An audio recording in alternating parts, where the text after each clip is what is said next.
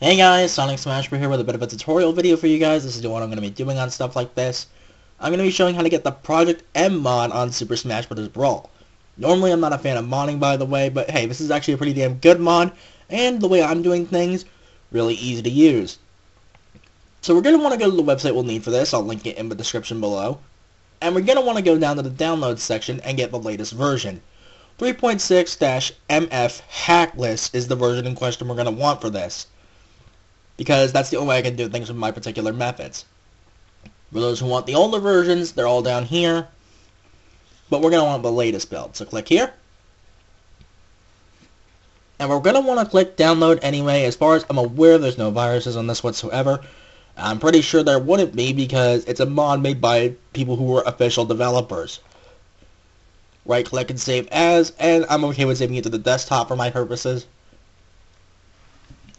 Now, so long as it's going to take some time to download these files, because it will take a while, I may as well discuss what Project M actually is.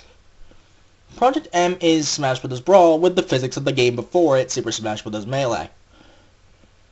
Worth noting, if you're going to use the mod the way I'm doing things, you will need a 2GB SD card, or less. Any more, and it won't work. Proof of concept, I do have a 2GB.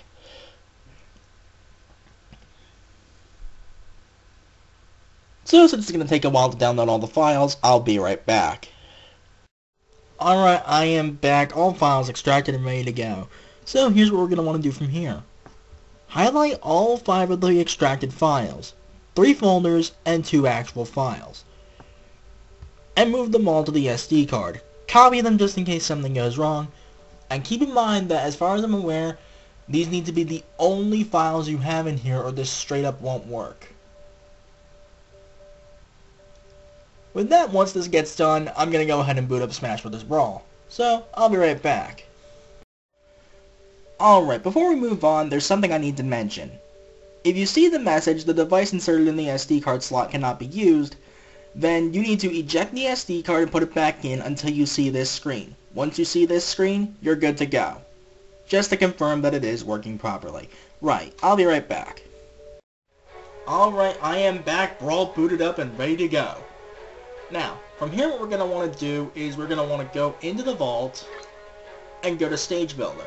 Now before you go and do this, boot up Brawl without inserting the SD card and delete all of the custom stages in the Stage Builder. That includes the ones you get by default when you boot up your first save file, i.e. the sample stages. You need to delete all of these before you go and do this. Once you've done that, go back to the Wii menu, then put the SD card in and boot up Brawl again, and then continue as follows. Anyway, we want to go into the Stage Builder, and if you did this correctly, don't worry, you did not break your system, it's just loading up Project M.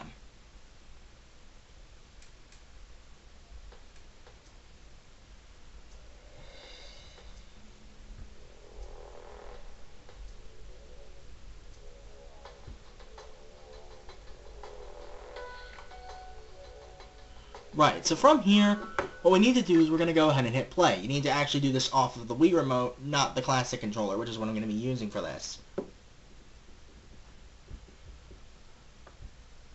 I love that little message, because it's Brawl with Melee physics that a lot of the Melee fans are going to be hyped for this mod, and it's like, please secure the wrist strap to safely contain your hype. Because, you know, you don't want to go breaking your Wii remote out of hype for doing this. Alright, made a quick cut here because there is something I actually forgot to mention. Sometimes, you will get a freeze when trying to boot up Project M. If that happens, all you'll have to do is as follows.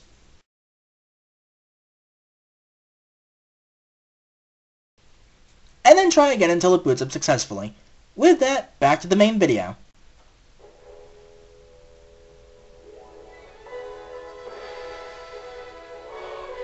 And the intro plays out as normal, so we know how that goes.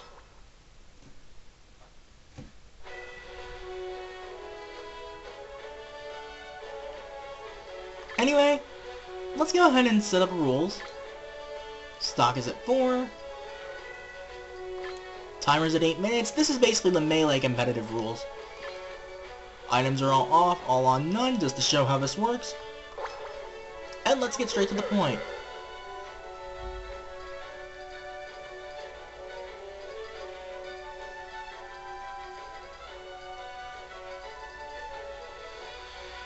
Yes, this particular mod actually brings back Roy as well.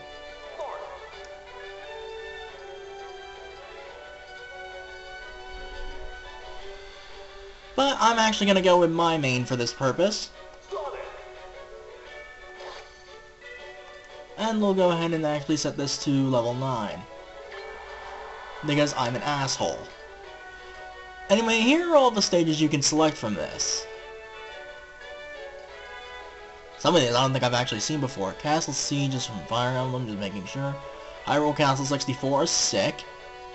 The Metal Cavern, for those who don't know, this is actually Metal Mario's stage.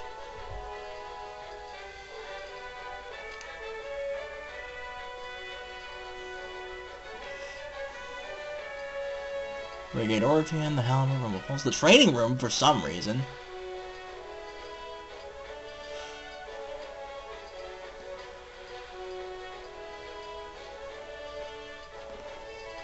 There's all the stages, and we're gonna go ahead and play an actual match on Melee Final Destination. So with that, I'll be right back so we can set up the match. Actually, before we go ahead and get started, there's something I want to show off. Wario was the only one to get an alternate costume in Brawl. In this mod, several characters get alternate costumes. Mario gets Dr. Mario, Luigi gets Mr. L from Super Paper Mario, which is pretty awesome. Peach, I believe, is a reference to Elder Princess Shroom from Partners in Time. Not sure. Bowser gets Dry Bowser, Yoshi gets nothing. Donkey Kong gets his Punch-Out Wii attire, which is pretty neat. Diddy Kong gets nothing. Captain Falcon's, I believe, is a reference to the F-Zero anime, not sure. Ganondorf gets his Ocarina of Time design, at least I think that's what that one is. Toon Link gets his pajamas from Wind Waker. Link, Sheik, and Zelda also get their Ocarina of Time designs. Ice Climbers, I believe, is a reference to their Melee outfit. Same goes for Fox and Falco, these two being, I believe, references to Star Fox 64. Wolf, I want to say, is a reference to Star Fox Assault. Not sure, though. Now, Mewtwo's is pretty cool. He was added to the mod, by the way. This is the exact same armor he wore in the first movie. And there are alternate colors for it, too. Yeah, that's pretty damn awesome. Lucario gets a Ryu outfit. Enough said. Pikachu gets Red's hat. Jigglypuff gets a bow, as a reference to the fact that in Gen 6 it is now a normal fairy type. Squirtle, not sure what that's a reference to, but this is Shiny Squirtle. Ivysaur gets nothing. Oh yeah, the 3 Pokemon from Pokemon Trainer are now separate characters. Shiny Ivysaur. Charizard, not sure what that's referencing. This is Gen 3 onward Shiny Charizard, in Gen 2 he's purple. Samus gets different suits. This is her power suit, fusion suit, and I don't know what these two are. I want to say this is the dark suit and this is the light suit.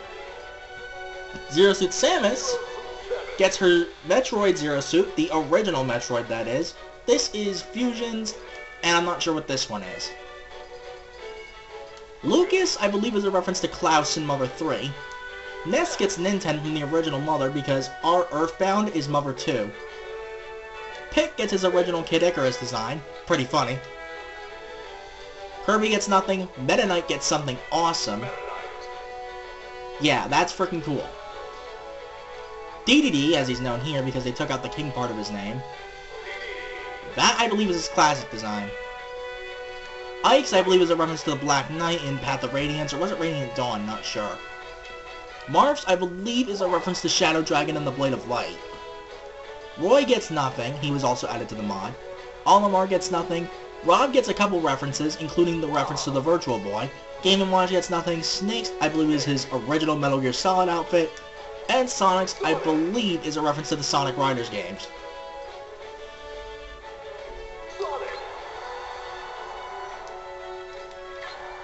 But with that, excuse me while I get a real match set up. So for real this time, I'll be right back. Actually, there is one more thing I may as well show off. If you hold L on certain stages, this being one of them, you actually get Rainbow Cruise from Melee for this particular stage. So that's pretty cool. Alright, so with that, I'll be right back for the real match. Alright, characters selected, rules all set, everything ready to go. So to quote Guilty Gear, heaven or hell, let's rock! And Yoshi. Some moves were also changed going into Project M. Sonic's down aerial is a bit faster, in terms of startup, and I mean a good deal faster. His forward aerial is now a flipping axe kick as opposed to the spinning drill he used to have. The spin dash was changed to be more of a poke and nothing more. The spring jump was nerfed in the sense that you can no longer air dodge after using it until you land. Air dodging was also brought back to how it was in Melee. Sorry, try to focus here.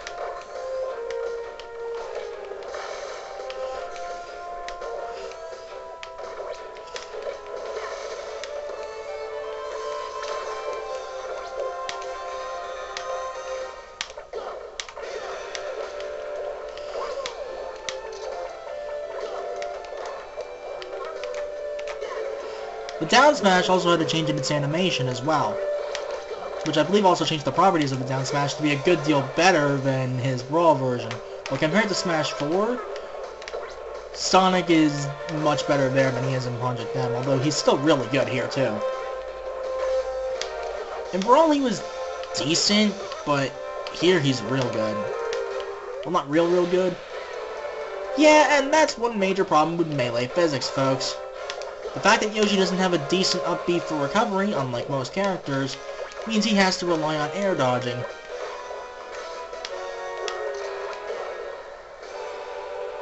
And that right there can just screw him over. That's pretty much Yoshi's only major weakness that's critical.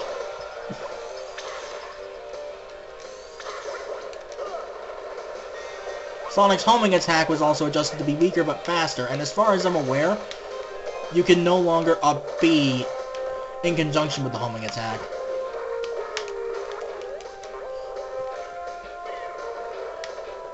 Bonk.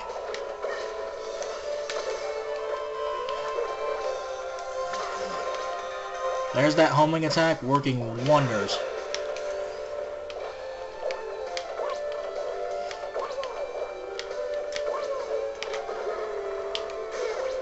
The up smash was also changed to be a single hit. Yeah, you can no longer up B after the homing attack. Damn. So let's pick one or the other.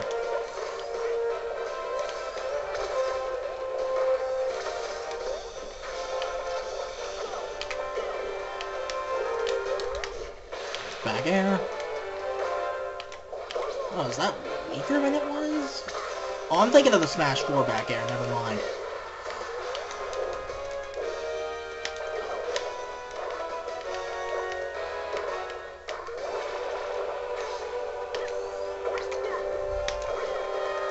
That should do it, yep.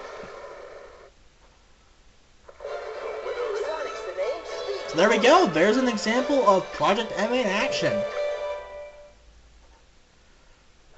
So with that, thank you all for watching this little tutorial. I hope you guys can make some good use of this and have some fun with Project M yourselves.